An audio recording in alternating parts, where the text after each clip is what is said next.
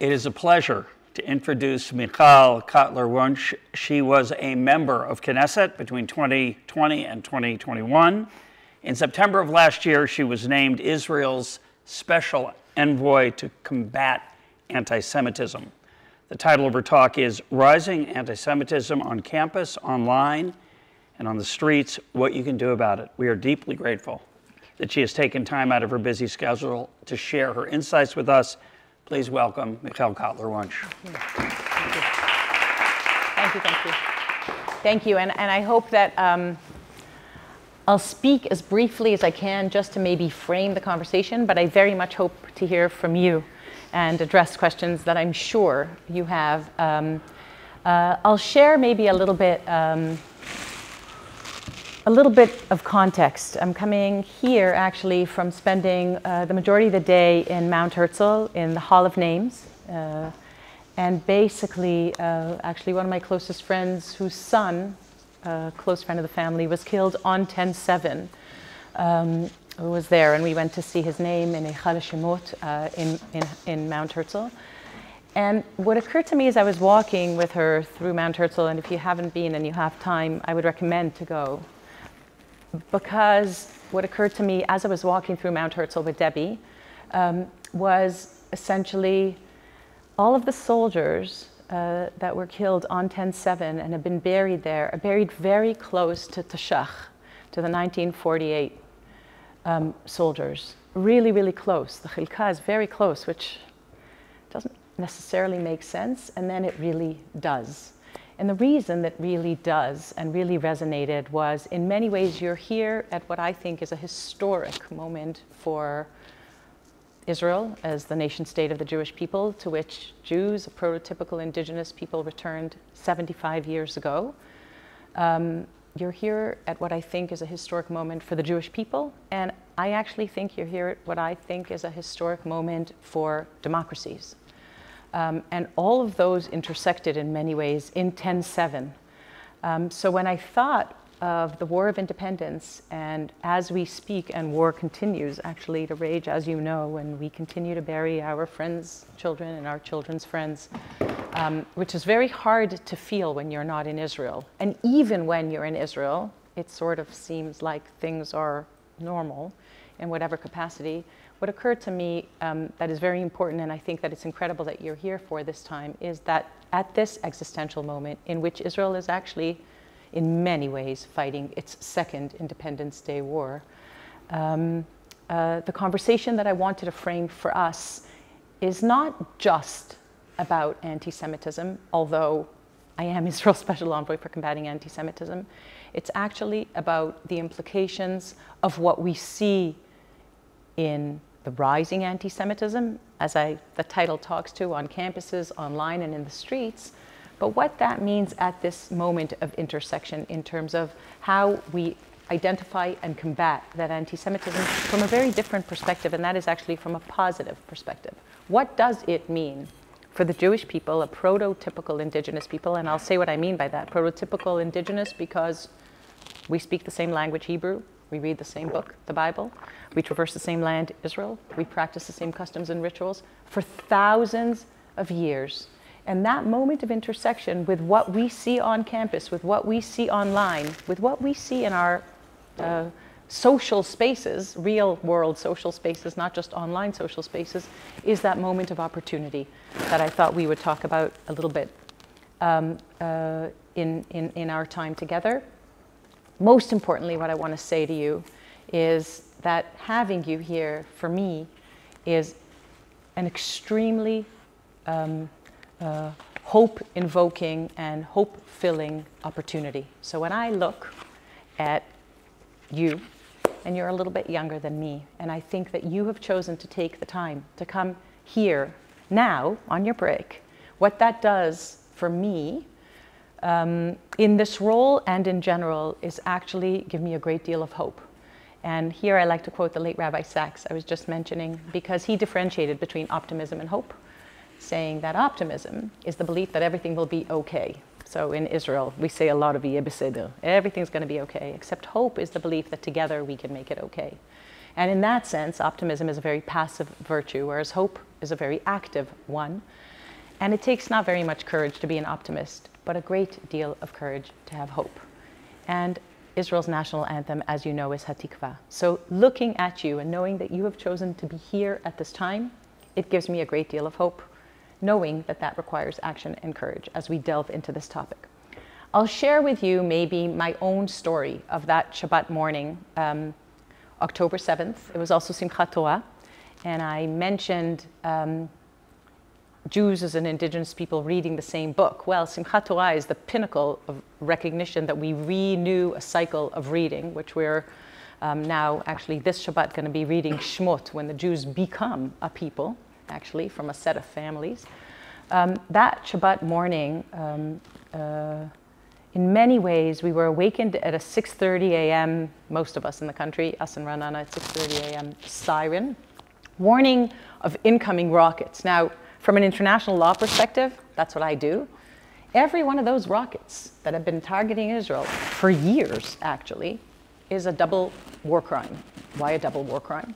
Because those rockets shot at Israelis not only target Israeli civilians, but they're launched from densely populated civilian areas in Gaza. That's a double war crime. Now, that morning, there was this feeling in the air of something different, because as ridiculous as what I just said sounds, double war crime each one, thousands of rockets on 10/7 and since 10/7, thousands.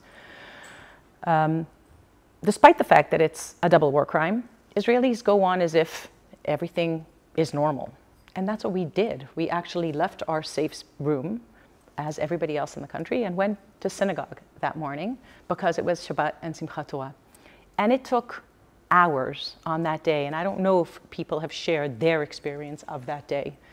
But everybody has a story, and I encourage you, I don't know if you've yet engaged Israelis and how much time you have left. Everybody has a story of how they experienced that day. And I think it's important to understand that there was not one person in this country not implicated in one way or another with what happened on 10/7.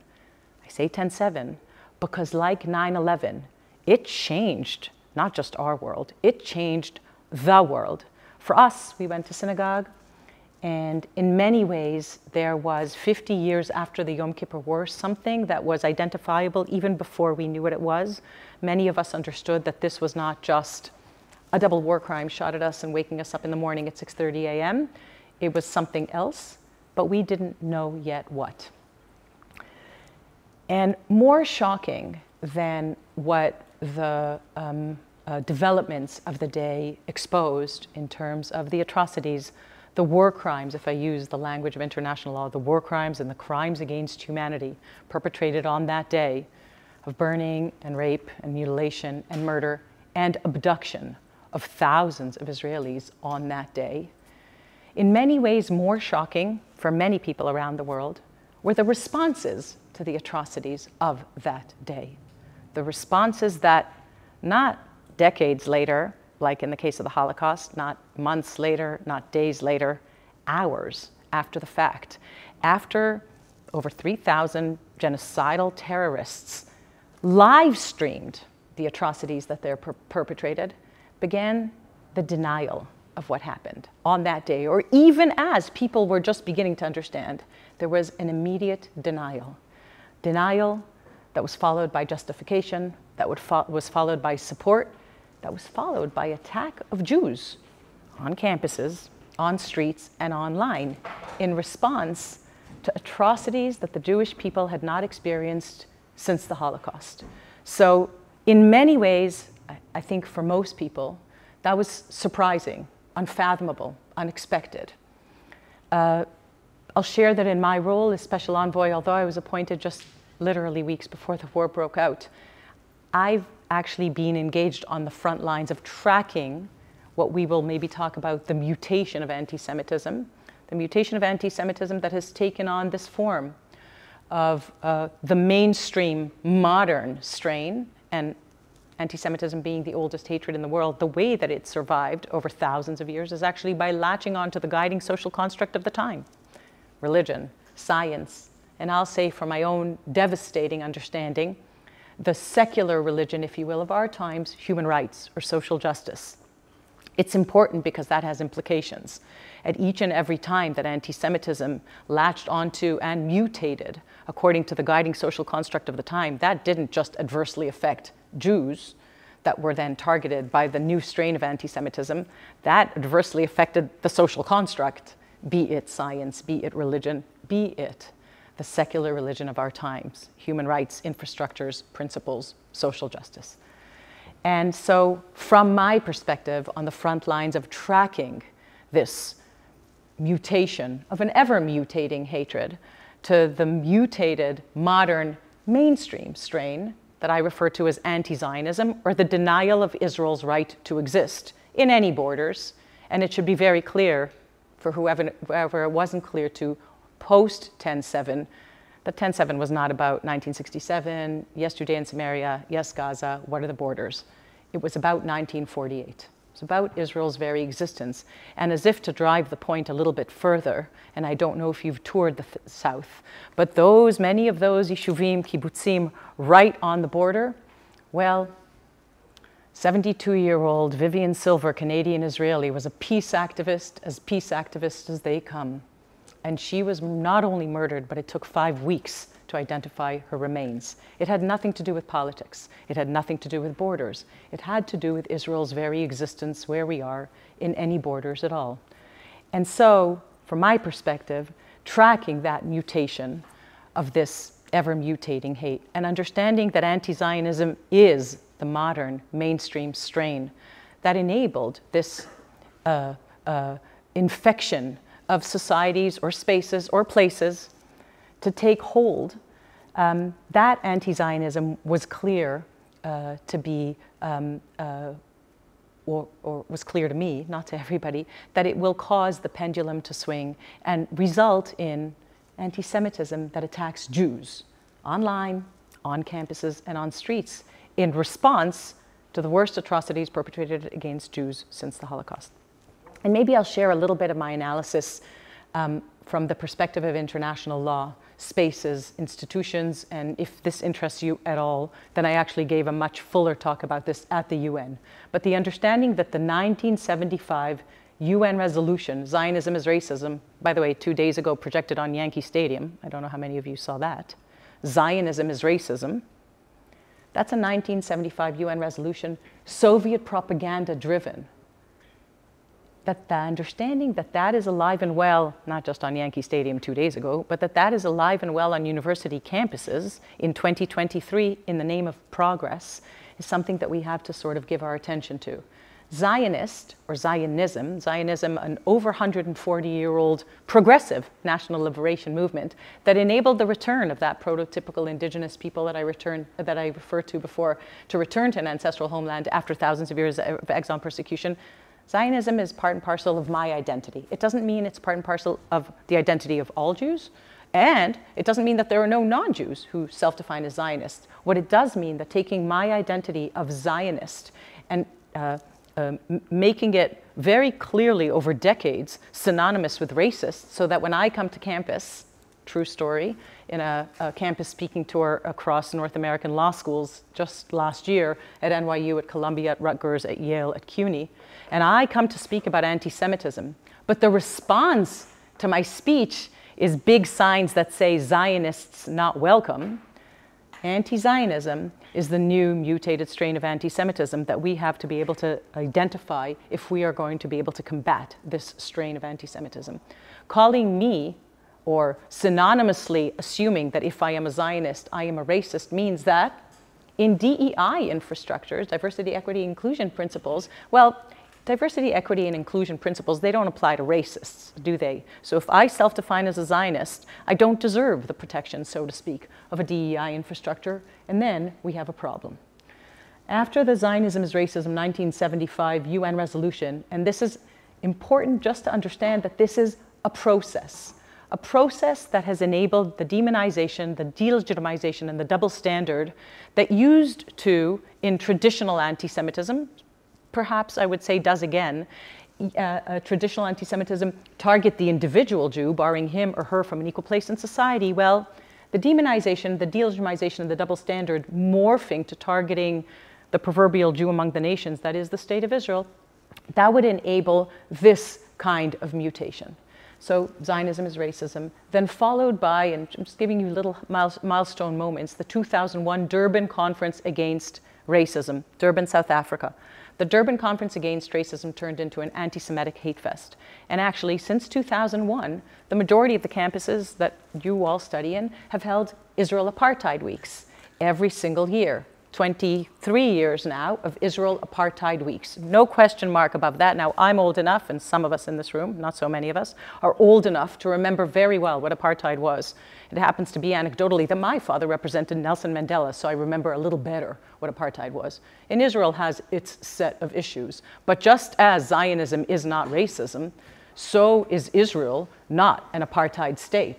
Except that in an Orwellian inversion, it has become synonymous. So when you say, Zionists may not deserve protection if they are racist, well, Israel does not deserve to exist if it is an apartheid state. And I'll share, to me, the most Orwellian inversion of them all, and we are living through it right now, is the appropriation or the co-opting and the weaponization of the Holocaust itself, of genocide, a term coined by Raphael Lemkin in order to be able to describe the atrocities too terrible to imagine, but not too terrible to have happened during the Holocaust.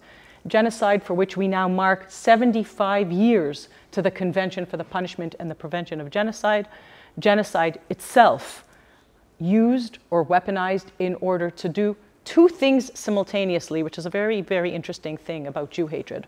On one hand, call for the genocide of Jews on university campuses, with some presidents thinking that that needs context, except that what we have to pay attention to in that sense is, if it was okay to call for the genocide of every other group on campus, then hey, it's okay. The point being at that hearing that I'm sure some of you saw, that the double standard is what is glaring. If it is not okay to call for the genocide of anyone on campus except Jews, we have a problem. And it is not okay to call for the genocide of anyone on campus, including any other group that you can imagine. But what that three presidents had a hard time to call out and say, no, that is a violation of our code of conduct, because calling for the genocide of any group, as well as calling for the genocide of Jews, is not okay. And in this Orwellian reality, at the very same time as that happens, Israel is accused of perpetrating a genocide. In the aftermath of atrocities that the Jewish people have not experienced the likes of since the Holocaust, the makings of genocide, because if you look at the definition of genocide, targeting a specific group with the intent of wiping them out, as Hamas leaders, Hamas being a genocidal terror organization that in its charter, just like Mein Kampf, calls for the murder of Jews and the annihilation of Israel, have committed to not perpetrating one 10-7, but 10 10-7s, a million 10-7s. The understanding that then that term is used by none other than South Africa to accuse the State of Israel at The Hague of genocide as we speak. Right now, so ongoing, I'm not sure if you're following, that part of it, but next week there will be a first sort of hearing held, an emergency hearing at The Hague. What we've just sort of gone through is a very quick rendition of what I would call the mutation of anti-Semitism.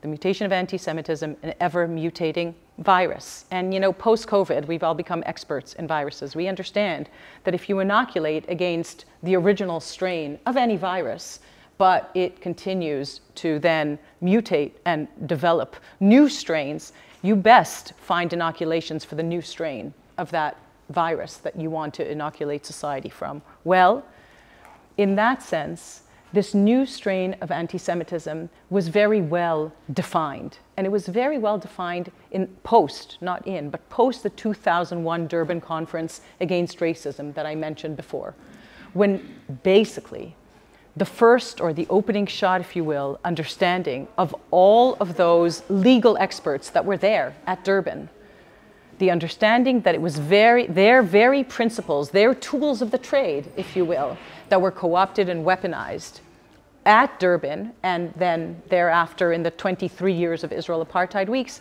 resulted in the beginning of the creation of a long democratic process and the creation of the International Holocaust Remembrance Alliance definition of anti-Semitism. If you remember nothing else when you walk out or when I'm done talking, Please, I implore, read the International Holocaust Remembrance Alliance definition of anti-Semitism. It's 1 page. It's a very important understanding. And there are a lot of conversations about the IRA yes or the IRA no, IRA being the International Holocaust Remembrance Alliance definition, acronym.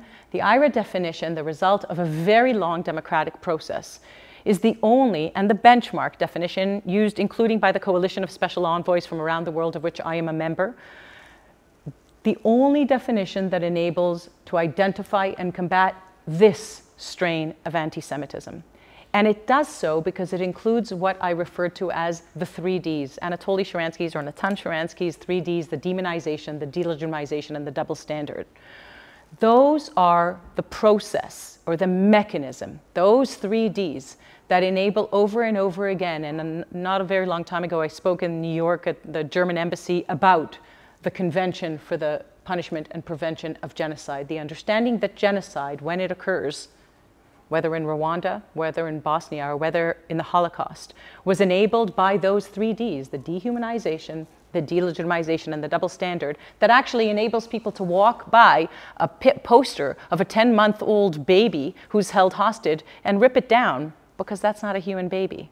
That's before the denial piece or the justification. But to them, if that's a legitimate target. That's not a baby like my baby.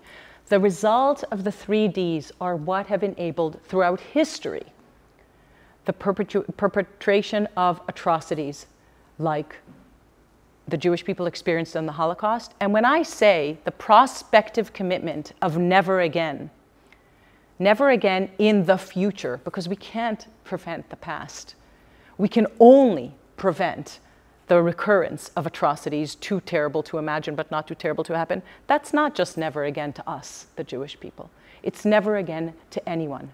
And to understand what those mechanisms that enable over time atrocities too terrible to imagine but not too terrible to happen, we have to understand those mechanisms. Those 3 Ds are critical. So the IRA working definition of anti-Semitism is the beginning of a conversation, and it's called a working definition because it is a resource. It's called a working definition because I mentioned before the mutation of anti-Semitism. We know that there will be another strain of the most ancient hatred in the world because that's what's happened for thousands of years. And we have to be able to identify and combat it, beginning with the first step. It's not because I'm a lawyer, but lawyers will tell you that every law begins with definitions. In order to be able to identify and combat anything, you have to first define it.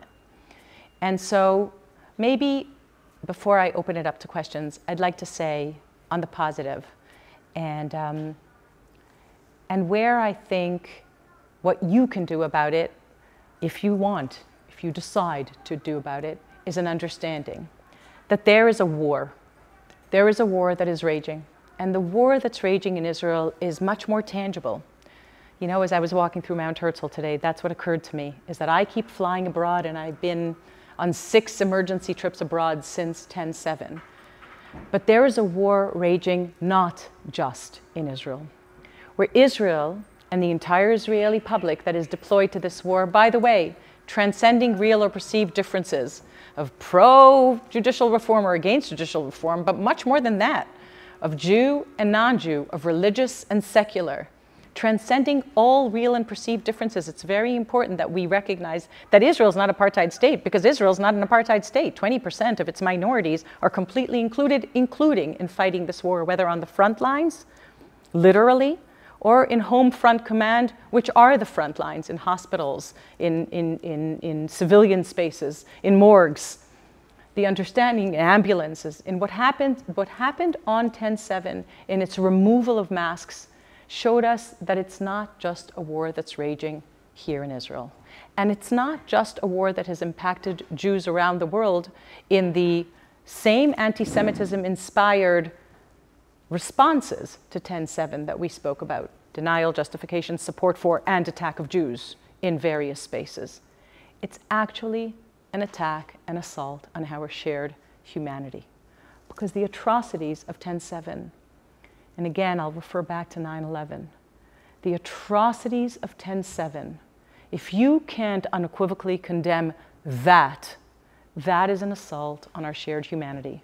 if you can justify or find that exhilarating or find that resistance, or there have been many other words coined since 10/7 to describe the atrocities, that associating them with the word progress should actually, for those of us that deem ourselves progressive, those of us that deem ourselves holding liberal values, we should be at the forefront of saying, that is not progress, that is regress. If you can't unequivocally condemn that, or you stand at demonstrations holding up signs that say, we are Hamas, and just the other day, I can't remember the chant, it's always very good chants, but something about Yemen turn another ship around, meaning Hamas, Hezbollah, the Houthis, all of them, among other proxies, the proxies of a murderous regime in an Islamist Iran that does the very same thing to its own people, murder and rape and abduct, the very same thing as its proxies. If you can't denounce that, then you are actually partaking in the assault on humanity that 10/7 was.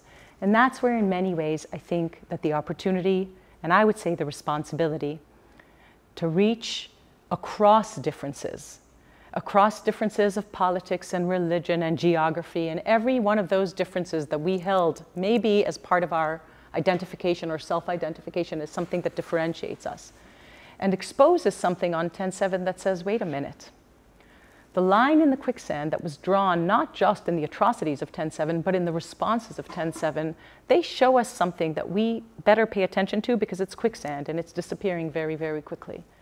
What they showed us is that on one side of that line in the quicksand that compares between a democratic country and the genocidal civilization that seeks to destroy it is civilization. And the majority of us are on that side. And on the other side of it are the genocidal terror organizations and their supporting countries. And the funny thing with authoritarian regimes is they actually say what they mean and they mean what they say. You just have to look at Khamenei's Twitter, because guess what? Twitter hasn't adopted the IRA working definition of anti-Semitism. So he tweeted days before 10/7, and ever since that, the complete commitment not only to annihilate the state of Israel, but to build on the rubble of our shared civilization an alternate reality in which I believe none of us want to live. And so there is this moment of understanding and responsibility to reach, or to transcend and reach across differences, and understand that the war that is raging is also raging in the country that you come from. And it is much harder to see, and it's a different kind of war. I like to call it the unconventional war for public opinion, or the war of ideas. And in that war, there is not one of us, none of us, that has the ability to opt out of. I mean, we can opt out or put our head down. But the very understanding that I think 10/7 offered is that this is a call to action. It's a moment in which I truly believe that each one of you has the capacity to make a difference in your circles of influence, on campus, in your future workspaces, in your families, in your communities. And in many ways, I think that in that sense, the call to action is one that says, we're in war, and maybe I'll end where I began. I walked around Mount Herzl today recognizing that there are people your age, 19 and 20 and 21 and 22 and older, that understand that in war we lose friends, but this is an existential moment. And it's not just an existential moment for the state of Israel. It's not just an existential moment for the Jewish people. It is an existential moment for the foundations of our shared humanity, for communities, families, societies that cherish those foundational principles of life and of liberty. And I hope very much that your trip here, I'm sure it has given you a lot to think about. And more than anything, I think that you have the capacity to be those boots on the ground, to take everything that you've learned, or to engage with knowledge that you may not have or don't feel like you possess, knowing that what you have is the right to claim identity just like everybody else. If I began somewhere again, it is the reclamation of identity that says Zionism is not racism. And I am a Zionist because I am a member of a prototypical indigenous people that returned to an ancestral homeland after thousands of years of exile and persecution in a country that is committed to equality. Imperfect, but what I just said to you is the Declaration of Independence. If you read something else today after this talk, it would be the Declaration of Independence. Basically, I would say the positive element of understanding what it is, why we're sitting here in this country right now, and what it is that we aspire to. Again, imperfect as it may be, but the Declaration of Independence of that nation state of the Jewish people that the State of Israel is, committed to equality, which the State of Israel is, and in that sense, in many ways, enables your generation, our generation, just to be the support staff, your generation to be on the front lines of what I think is really a rendezvous with history, as FDR said. A very important moment in our shared civilization and in history. So I'm going to open it up. I'm going to stop talking because I think it'll be more interesting. Thank you.